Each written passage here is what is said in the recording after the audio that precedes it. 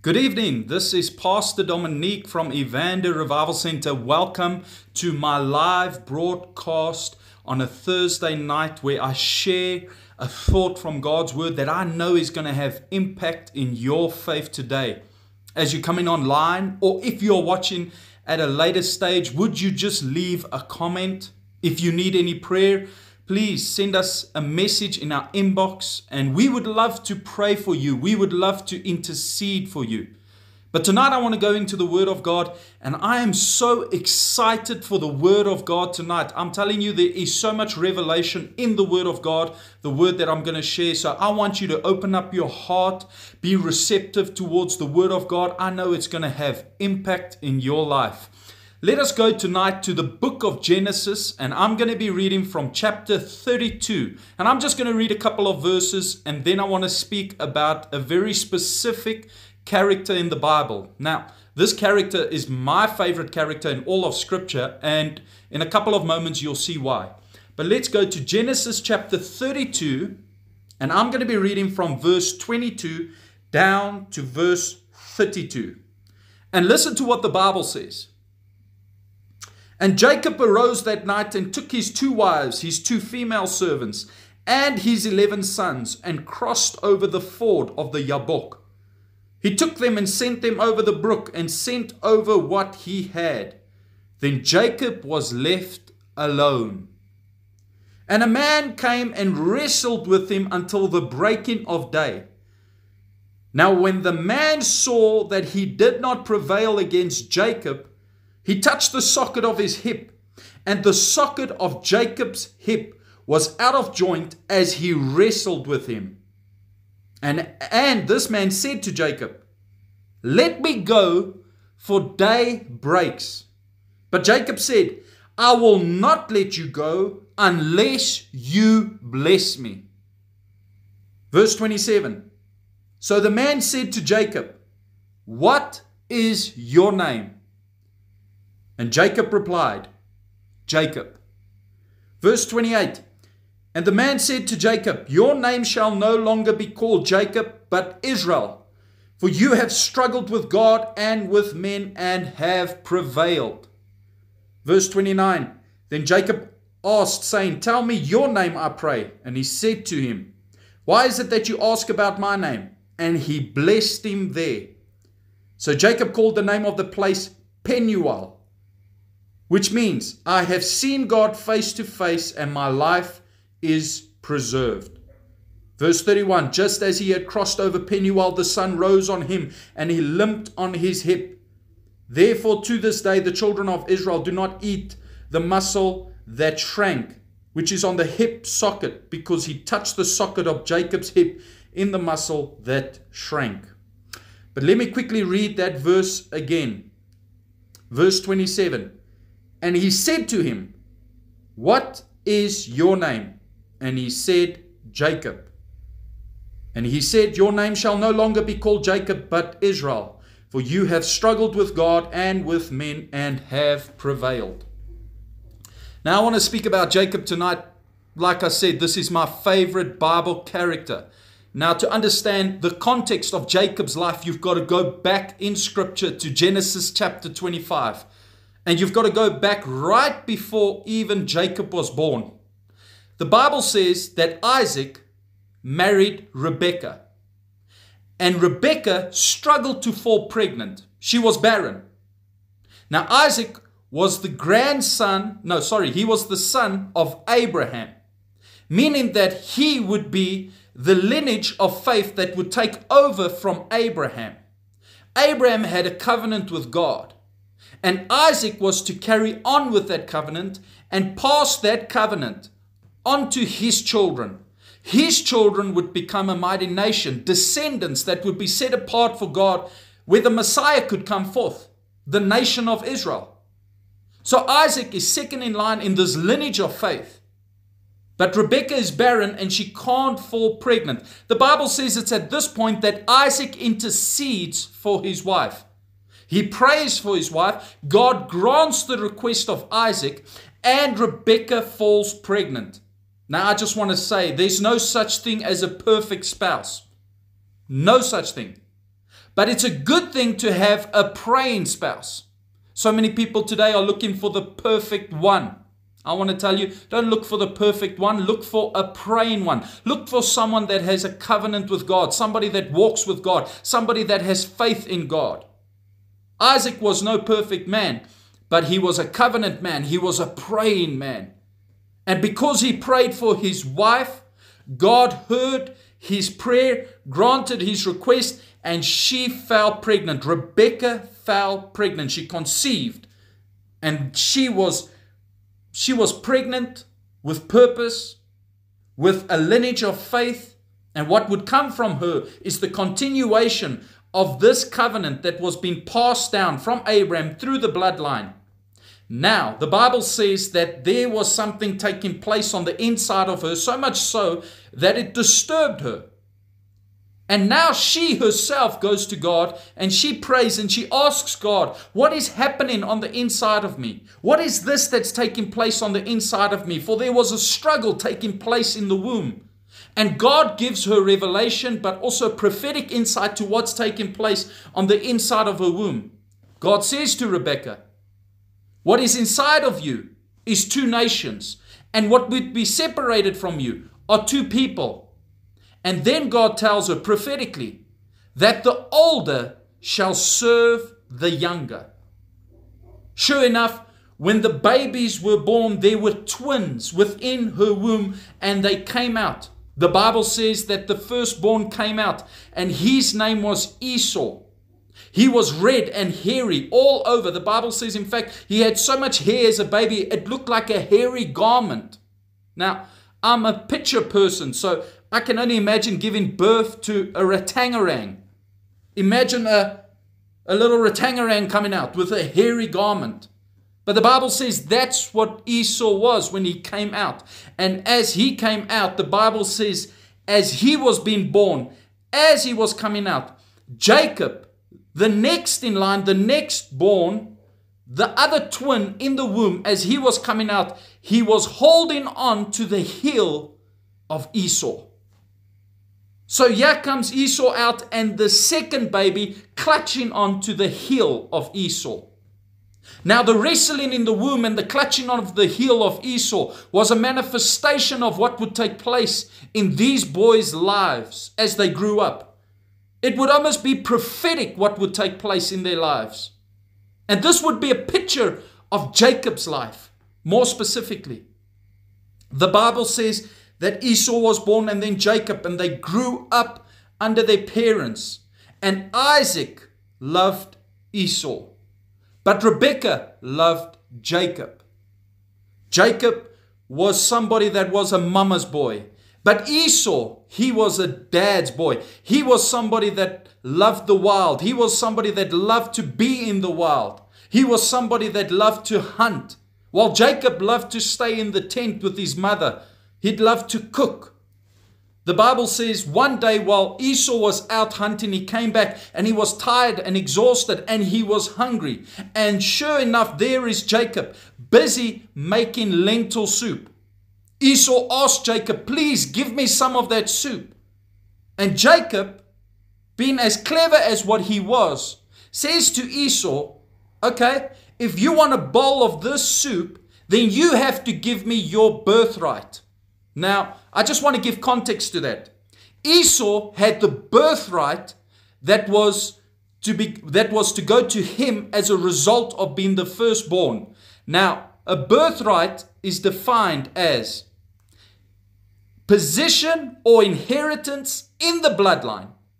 The birthright is given to the firstborn son, which inherits the leadership of the family and also has authority from the father.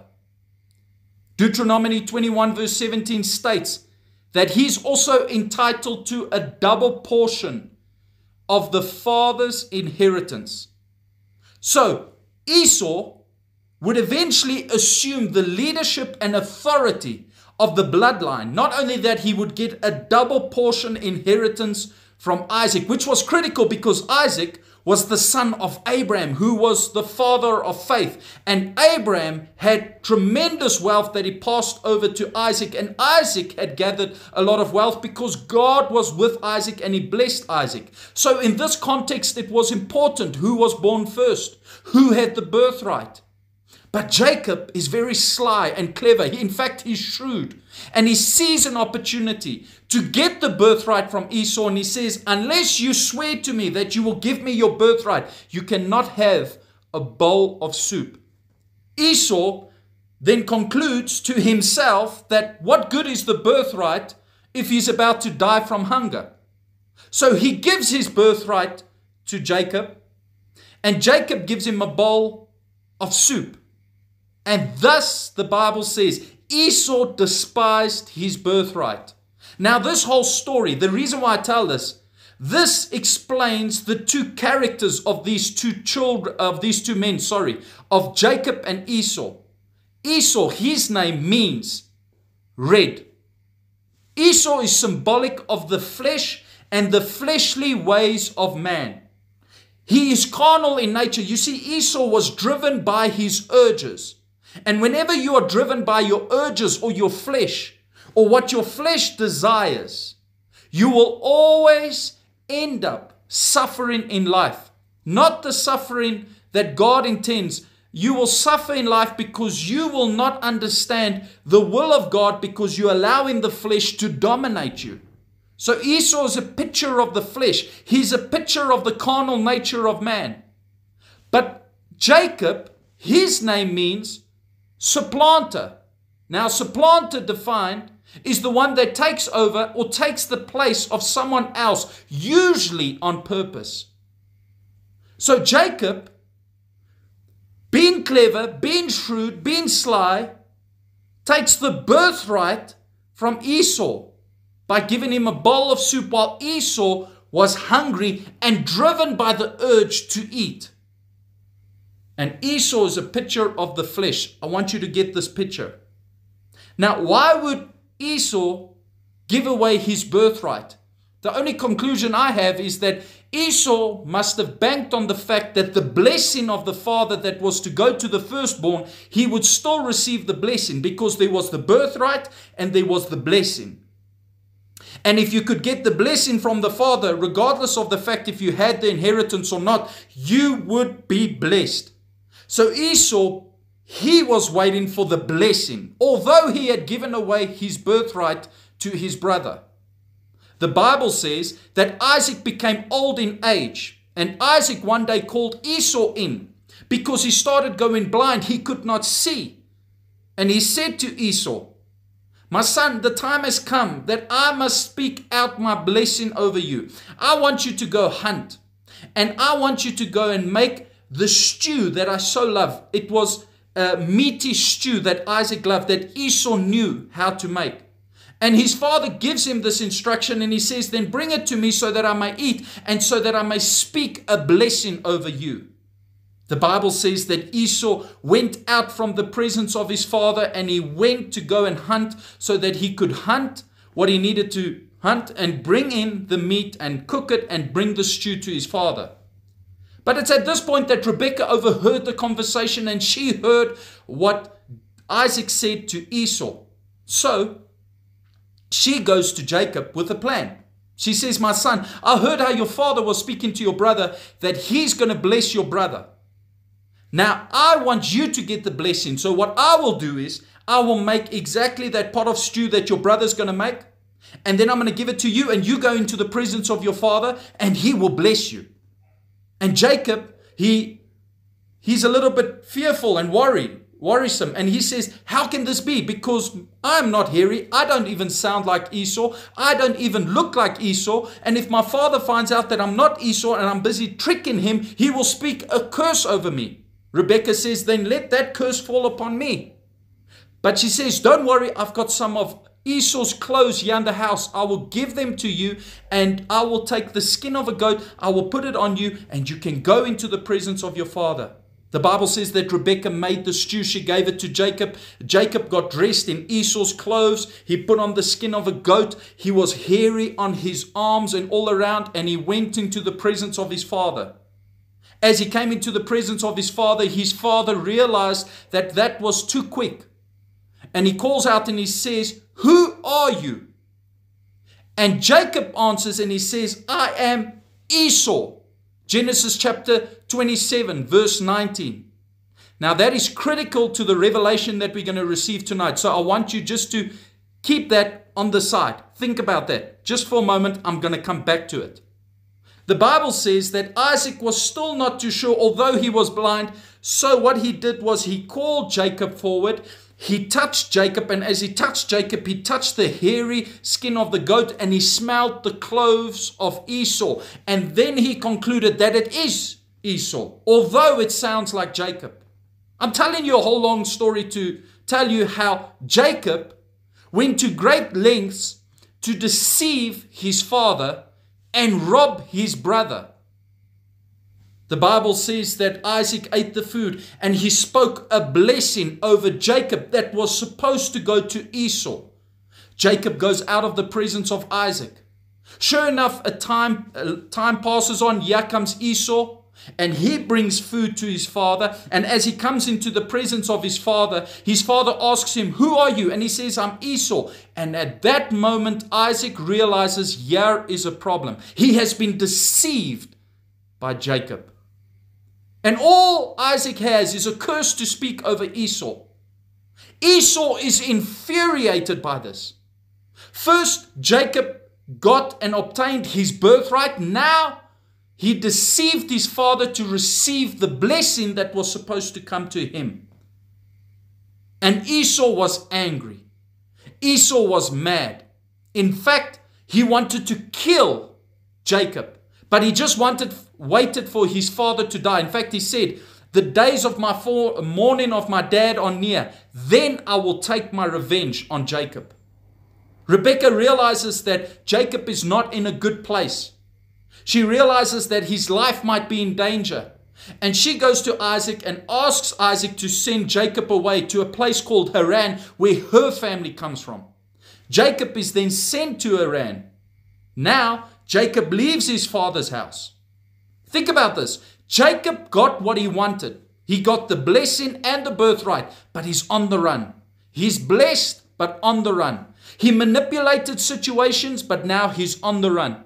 And I want to tell you, whatever you manipulate, whatever you've got to push to happen, whenever you've got to push your agenda, it will never truly bring you the joy that you think it will bring you. It will never bring you the contentment that you truly think that you need. That's why we've got to be careful that we don't push our agenda or manipulate so that we can have our way in life.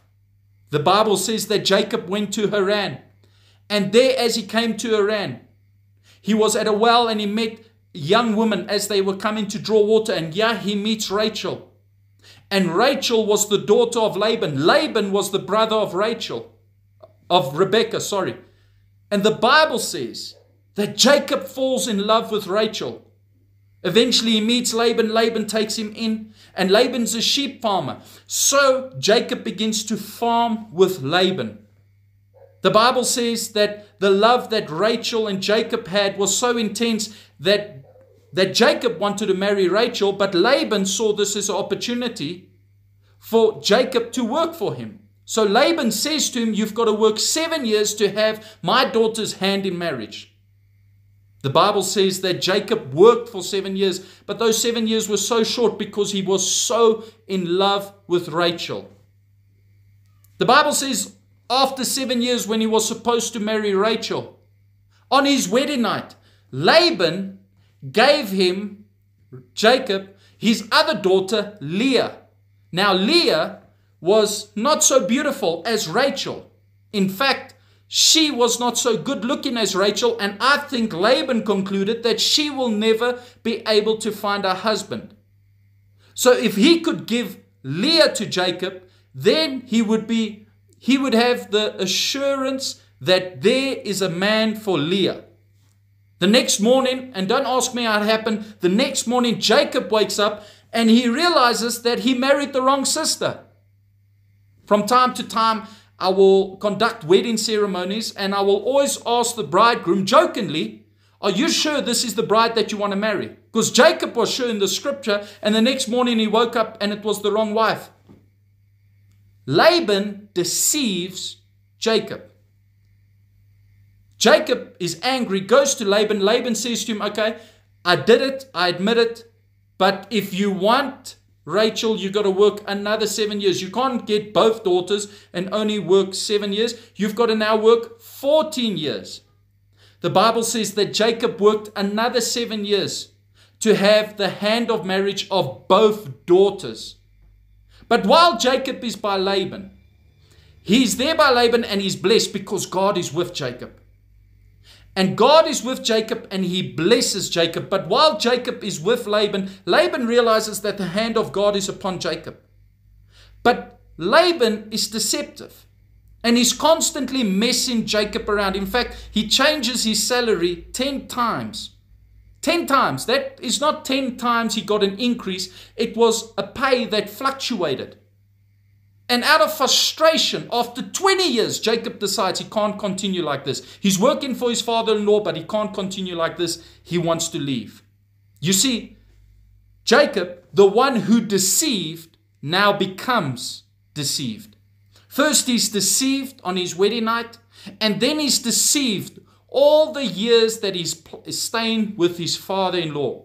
The Bible says in Galatians chapter 6, verse 7, do not be deceived. God cannot be mocked. As a man reaps, he will reap what he sowed. In other words, you and I will constantly reap what we sow. If you're not happy with your harvest today, if you're not happy with the way that people treat you, then you have to go back and look at the seed that you have sown. Jacob sowed seeds of deception, and later he himself was deceived as a result. Unless we go in repentance before God and ask God to forgive us, we will always reap what we sow. And that's why we've got to be so careful how we treat other people, how we handle other people, what we say and what we do, what's our approach in life. So now, after all of this frustration, Jacob finally leaves Laban. And the Bible says as he moves away from Laban and he's on his journey, Jacob gets news that Esau is on his way to meet Jacob. Think about this. The last time Jacob saw Esau, 20 years earlier, Esau wanted to kill Jacob. Now, 20 years later, Esau is on his way to Jacob with a small army. And he's coming to meet Jacob. Messengers bring this message unto Jacob, and it strikes fear into his heart. The Bible says the night before he was supposed to meet Esau, he was at a place called the Jabbok. And as he was there at the ford of the Jabbok, it was a river. As he was there, a stream, a brook, so to speak. As he was there, the Bible says that night he could not sleep. He's busy plotting and planning what he needs to do, because maybe this would be the last night that he is alive. He is scared. He is terrified. Who knows? His brother might attack him, and not only him, but also wipe out his whole family. Because now he has got 2 wives, 2 female servants, 11 sons, and 1 daughter. So you can imagine how terrified Jacob was. The Bible says he was busy moving everything, and then he came to his tent in the middle of the night. And as he came to his tent, he was all alone. And while he was alone, here comes somebody, a man, to meet with Jacob. And the Bible says they begin to wrestle. And as they are wrestling, the wrestling match in that tent continued to such an extent that the man says to Jacob, "Let me go, for day is breaking." And Jacob says something to him. He says, "I will not let you go unless you bless me." And the man looks at Jacob and he asks him something. And he asks him something so critical. He says to him in verse 27 of Genesis chapter 32, who are you? We come to know that this man that Jacob wrestled with was the angel of the Lord. It was God himself. And it wasn't that God was asking him what is his name, because God is omniscient. He's ever-knowing. He knows everything. But what was more of a request of, who are you? What is your identity? This question was asked to Jacob 20 years earlier in Genesis chapter 27 verse 19. When Jacob came into the presence of his father as he was about to deceive his father and rob his brother of his blessing with that pot of stew. And his father said to him, who are you? And what did he answer? He said, I'm Esau. You see, Genesis chapter 32, when Jacob is at the Jabbok, we read about a man that is coming to terms with who he is. It took 20 years for Jacob to realize that the problem in his life is not Esau. It's not anybody else. It's himself. Jacob came to a place where he admitted, this is who I am. I'm a supplanter. I am a con man. I am somebody that deceives other people. I am somebody that does people in. This is who I am. I am Jacob. 20 years earlier, he was Esau. He was trying to be like Esau. He was dressed like Esau. He smelled like Esau. He was doing everything that Esau was doing. But it took him 20 years to realize he can't be Esau. He is Jacob. A lot of us look to other people or look to things to find contentment or to measure ourselves or to find identity. And I want to tell you, as long as you're looking to man, as long as you look into the things of this world to find identity, to find fulfillment, you will always be disappointed. To Jacob, all his life, Esau was his measuring stick. Esau was his standard. He had to get what Esau had. And it took him 20 years to realize he was just chasing after the wind. Esau was never the problem. Jacob was the problem. Jacob was the problem. You see, in the womb, he wrestled with Esau. But now, as he has grown older and wiser and come to terms with himself, he wrestles with God. Before, he was trying to fight for his father's blessing by even deceiving his father and robbing his brother. And now he fights for the blessing of God. There comes a place in your life, in my life, where we got to stop fighting for the approval of people, the approval of man, and we've got to turn to God. Because that's where we will find contentment. That's where we will find joy. But that's also where we've got to come to the end of ourselves.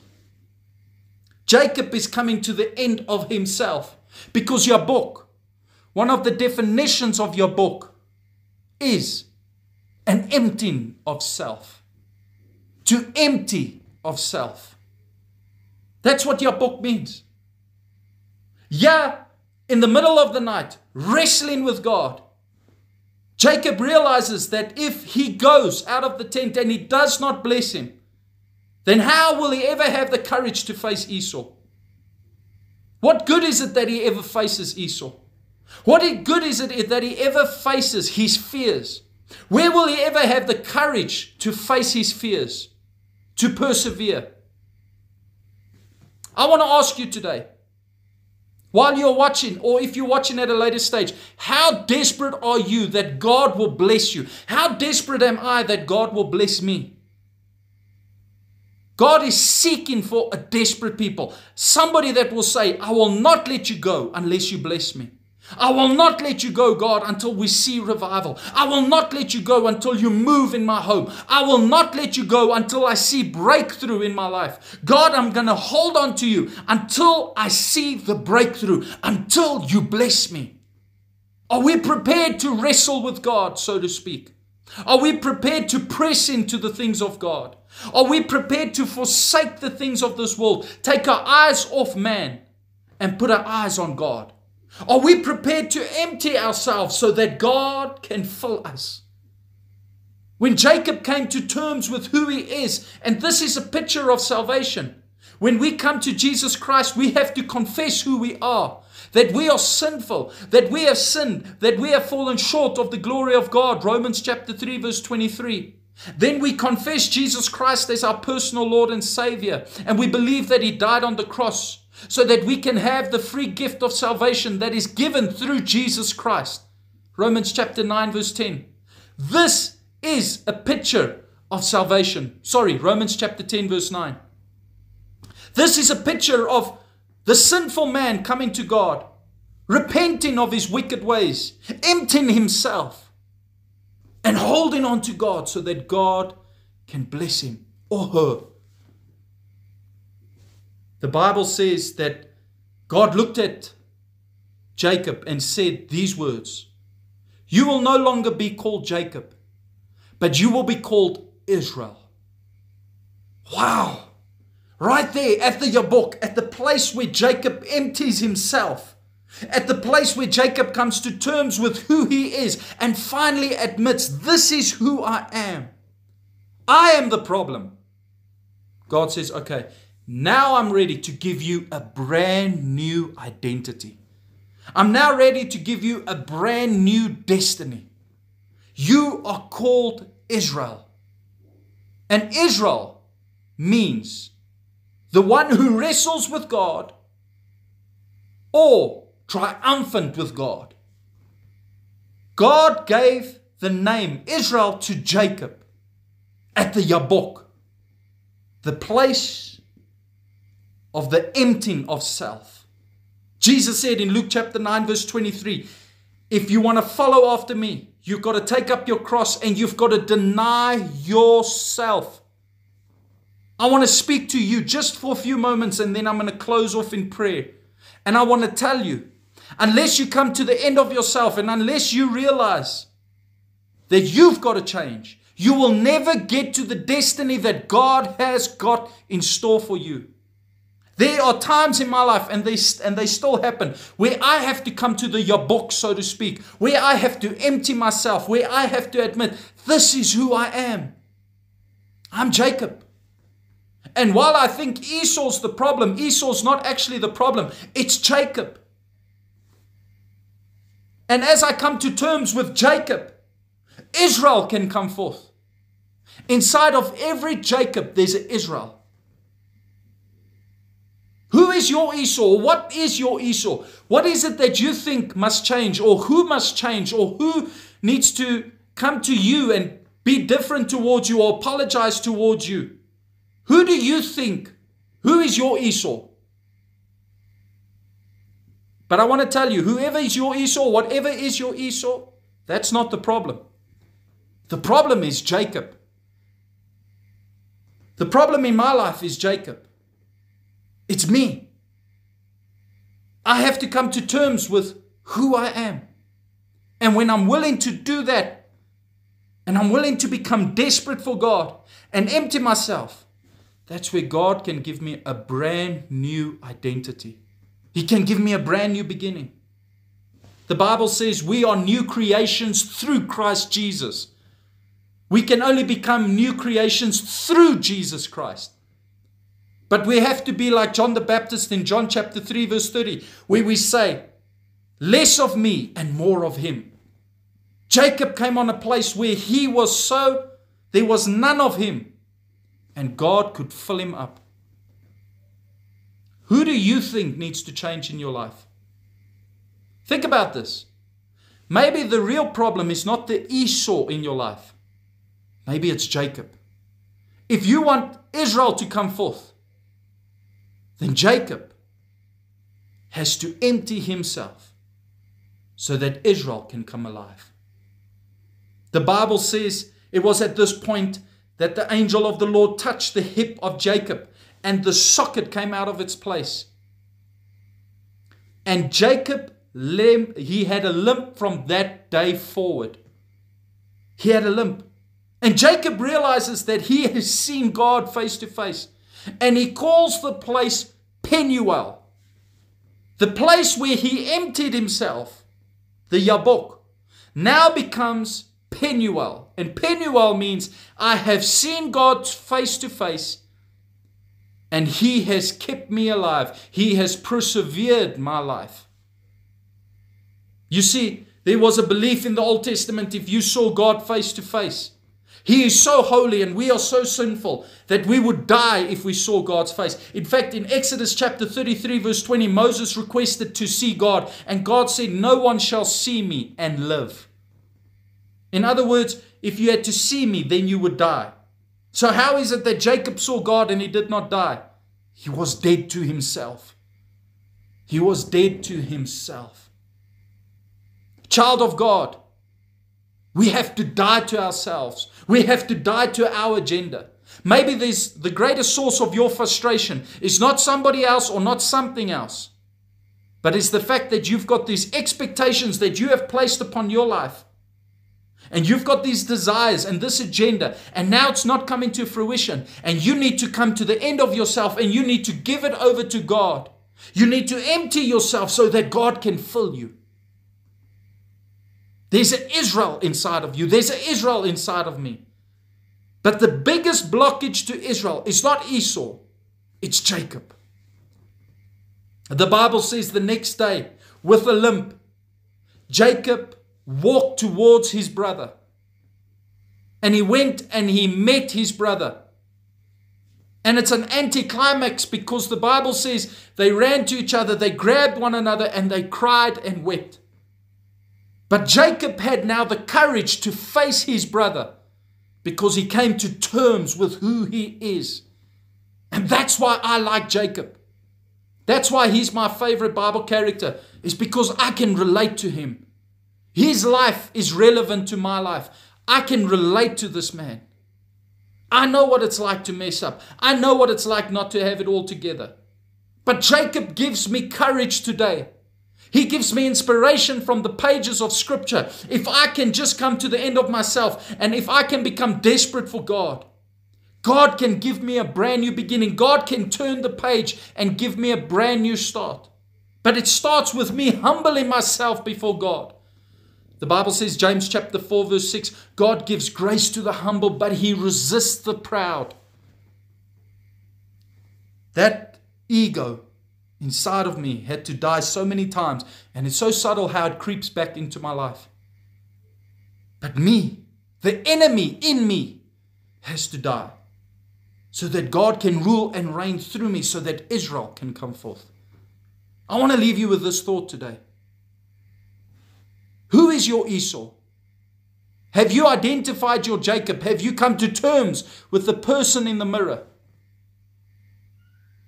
And once you come to terms with Jacob, Israel can come forth. Empty yourself so that God can fill you. God can use any vessel, but there's one vessel He cannot use, a full vessel. God will use an ugly vessel. He will use a vessel that doesn't even look pretty. He will even use a vessel that is cracked and even chipped. But God cannot use a full vessel. He will have to empty the vessel out to fill it up. And God will allow us to go through situations, allow us to go through circumstances. Although it might not be His best for us, He will allow it to happen so that we can come to the end of ourselves, so that we can go on our knees, repent, and turn towards Him. Every so often, God has to bring you and me to the Jabbok. And there He has an encounter with us. There we wrestle with God. I want to leave you with that thought today. Come, let us pray. Father God of our Lord Jesus Christ, as I come to you tonight, with every single person that's watching right now and even at a later stage, I pray, Lord Father God, that you would help us to come to terms with Jacob. As we come to terms with Jacob and who Jacob is in our lives, Lord, give us the grace and the mercy, Lord, to move in the opposite direction, the one direction that we were going in, to move in another direction.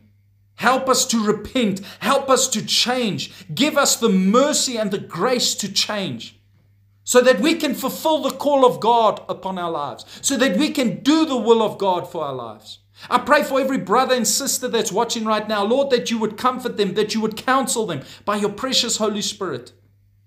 But Lord, I pray, Lord, bring a conviction in their lives, every single one of them, including me, to change so that Israel can come forth, so that the destiny that God has planted on the inside of us can come to reality, or can become a reality in our lives. God, help us as we come to the Jabbok of our lives. Help us, Lord, as we empty ourselves. Lord, fill us up with your plans and purposes and desires so that we may do the will of God for our lives. I pray right now for every brother and sister that's watching, Lord, that you would bless them, that you would watch over them, that your grace would surround them like a shield. Lord, that your precious Holy Spirit would be with them right now. For those that have messed up, I pray, Lord, Father God, direct their hearts back to you. And Lord, as they seek you, as they repent, as they turn from their wicked ways, I pray, Lord, Father God, encounter them. Change their Jabbok to Penuel. Give them a brand new identity. I pray this in the mighty name of Jesus. Bless every brother and sister that's watching right now.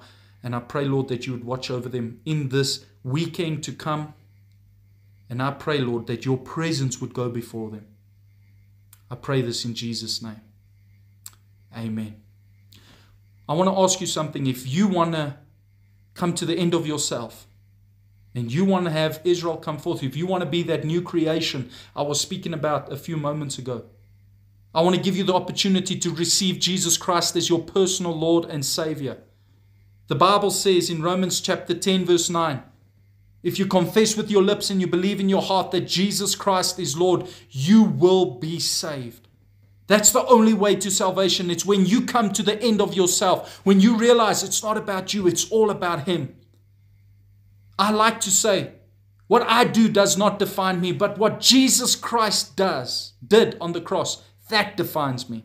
My identity is locked in the cross. And I'm not inviting you to a religion. That's not why Jesus died for us.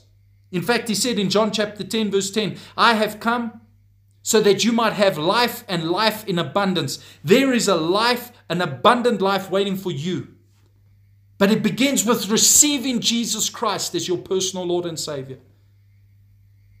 I want to pray a prayer with you. If you say, Pastor, I want to make right with God. I want to come to terms with who Jacob is so that Israel can come forth. I want to have that new birth experience. The new birth experience is found in John chapter 3, where Jesus said to Nicodemus, unless you are born again, you will not enter into the kingdom of God.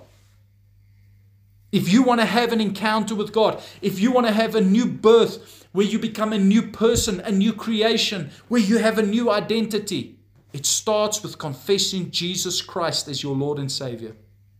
So let me pray with you. I will lead you into prayer. You can repeat these words. And as you repeat these words, pray unto God. You're not praying unto me. Pray unto God. Come, let me lead you in this prayer. Just say, Dear Lord Jesus, come into my heart. I give you my life. I confess that I'm a sinner. And I confess that I need you as my Savior. Thank you for dying on the cross for me. I confess you died on the cross. I confess you rose from the grave. And I confess that you ascended on high. And I confess you seated on the right hand of the Father. Jesus, I give you my life. I give you my heart. Thank you for saving me. And I declare right now, I'm born again. I'm washed in the blood. Because I have confessed Jesus Christ as my personal Lord and Savior. If you prayed that prayer, I believe you've received the free gift of salvation.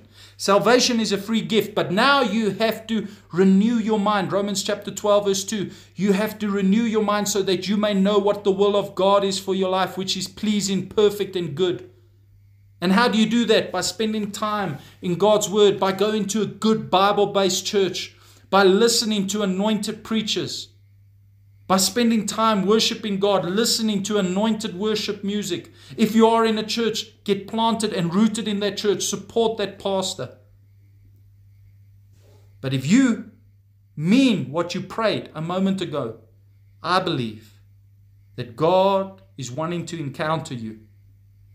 It is in this time that you need to press in towards God. Empty yourself so that God can fill you. Well, that concludes my message that I have for today. I'm just going to greet everybody that's online. Thank you so much for taking the time to watch. Thank you if you've watched at a later stage. May God bless you. I am always so grateful and encouraged by every single person that takes the time to watch. God bless you. Okay, if you have not left me a comment, please drop a comment down below. I would like to greet you. It will be awesome to greet you. So yeah, let me quickly see who's online.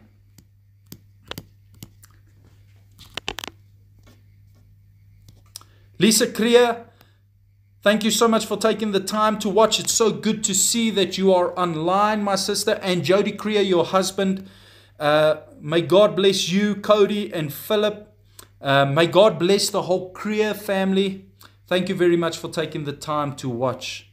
Marie de Beer, baie dankie dat jy die tyd gevat het om te kyk. Mag die Here jou ryklik seën. Ek bid dat die woord het jou inspireer en jou bemoedig. Stuur groete vir jou kinders. En mag die Here jou ryklik seën. Vicky Duplessis, welcome. Thank you so much for taking the time to watch. May God bless you. I trust that you are doing well. And I trust that you are encouraged and strengthened. May you have a wonderful evening. And may God bless you. Tasha de Toy, my ma, mag die Here jou ryklik seën. Baie dankie dat jy die tyd gevat het om te kyk. Baie dankie dat jy so getrou is om te kyk. Stuur groete vir JC en mag die Here jou ryklik seën. Elme Badenhorst, baie dankie dat jy die tyd gevat het om te kyk. Mag die Here jou ryklik seën. Ek vertrou dit gaan goed met jou en ek vertrou dat jy is geseënd. Tasha Greef, baie dankie dat jy die tyd gevat het om te kyk. Mag die Here jou ryklik seën. Ek vertrou dit gaan goed met jou en ek sien julle hierdie Sondag in die kerk. Apostle Hans Blunk, thank you very much for taking the time to watch. I trust that you have recovered well. I trust that you are on the road to a speedy recovery and that you are feeling better and that you are encouraged. May God bless you and you are an inspiration to us all. Kaylin Melanda, anointed future pastor of the kingdom of God. Thank you for taking the time to watch. You are a blessing. May God bless you. I trust it's going well with you. Remember, your grandfather is always in my prayers. You and your family are in my prayers. And may you have a wonderful evening. Elizabeth, dit is so goed om te sien dat jy kyk. Mag die Here jou ryklik seën. Ek vertrou dat die woord het met jou gepraat. En ek vertrou dat jy geseënd is vanaand. Nicoline Williams, baie dankie dat jy die tyd gevat het om te kyk. May God bless you, Nicoline. It's so good to see that you're online. And may you have a blessed weekend ahead. May God's presence go before you, Nicoline Williams. Let me just go through here. Jeanette Forshee, baie dankie dat jy die tyd gevat het om te kyk. Mag die Here jou ryklik seën. Ek vertrou dit gaan goed met jou en jou man. Die groete vir jou man. En mag jy net 'n geseënde naweek hê. God bless you. Frik van Vieren, skoonpa, baie dankie dat jy die tyd gevat het om te kyk. Mag die Here jou ryklik seën. Ek vertrou dit gaan goed met jou en dat jy geseënd is. En mag jy net 'n wonderlike nag hê. God bless. Zia Gina, thank you very much for taking the time to watch. I trust that you are blessed. I trust that you are encouraged by the word. May you have a wonderful evening. Love you very much. And thank you for always being so faithful to watch. God bless you. Sean Amos, my brother, it's so good to see that you're online. Thank you for taking the time to watch. God bless you, my brother. I trust it's going well with you. Nadine Lowe, Whoops. Okay, you've just seen how the other side of my sitting room looks. It's a little pink castle. That's my daughters. They play in there. So by accident, I switched camera. Nadine Lowe, trust that it's going well with you and Colin. I trust that you guys are blessed. I trust that you had a wonderful week. And it's so good to see that you're online. God bless you.